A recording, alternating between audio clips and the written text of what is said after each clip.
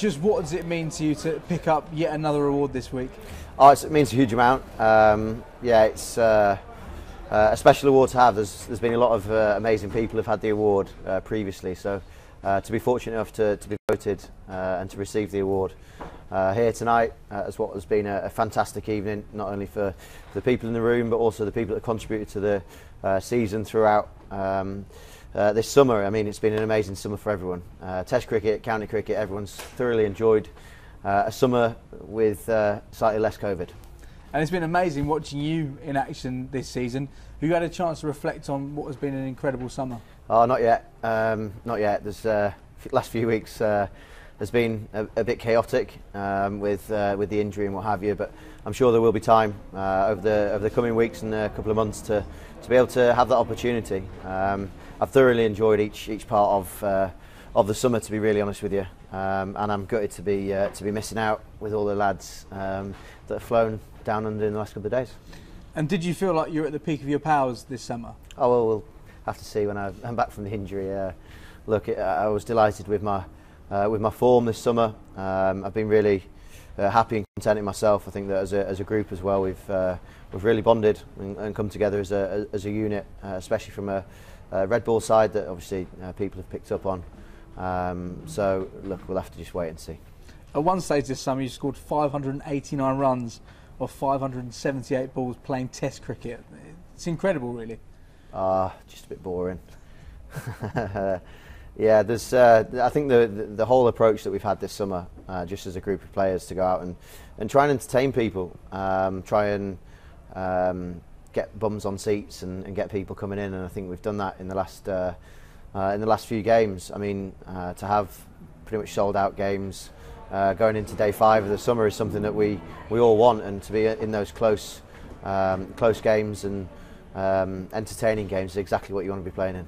And as a player, did you feel empowered by Ben Stokes and Brendan McCullum, and do you think that was maybe the key to part of the reason you were so successful this summer? Look, there's many different reasons. Yes, they are obviously a factor in that. I think that the whole atmosphere and everything within the dressing room has been fantastic, and the whole buy-in from a group of players that has been slightly different too.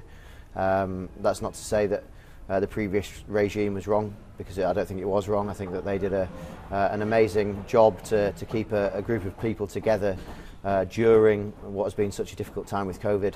But I think that the way in which Brendan and Ben have gone about it this summer is exactly what we've needed, from a freshness point of view, and to get guys going out there and enjoying themselves and playing with a smile on their face and playing with no regrets and going towards the danger. And looking ahead to Pakistan in December and of course the Ashes next summer, this brand of cricket which has excited so many people and got so many people back into Test cricket if they were disillusioned for a while, do you see it being a sustainable brand of cricket as well? Why not? Yeah, why not? Either way it's going to be entertaining. And have you as players started to think about the Ashes and try to right some of the wrongs from last winter potentially? Not really. It's a long way away. Look, I think that people can get caught up quite quickly in those kind of things and look too far ahead. There's a lot of cricket. There's a lot of things that can happen. There's injuries that can happen. There's different bits along the way and the journey that everyone will go on this winter. And look, come next summer, everyone will be really excited for an Ashes. Obviously, it's slightly earlier in the summer as well, so that adds a different dimension to it too.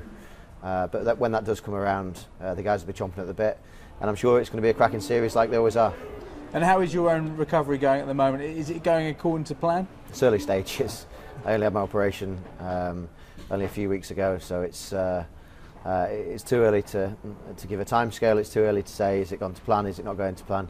To be real honest with you, I've not even seen it without bandages on it and things like that. So there's a decent amount of recovery still to go. I obviously put a message out about the exact bits of the injury in the last couple of days. So there's a few tricky bits that are going to be across the summer, across this winter. But look, I'm in some of the best hands that you can be in, and in some ways, look, the break might be a good thing.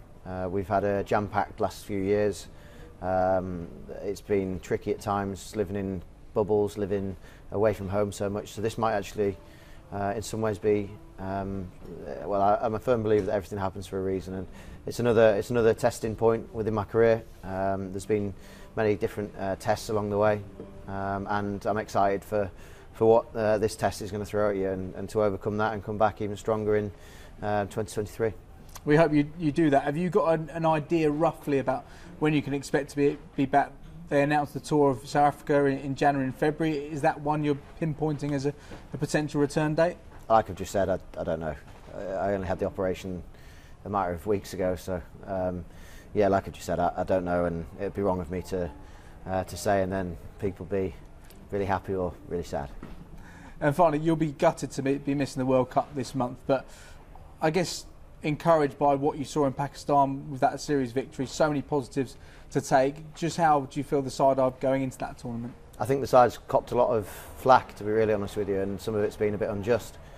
I think it's similar because the test team's been doing well. People want to pick on something else, and it's very easy to do that. It was the opposite way around for a period of time.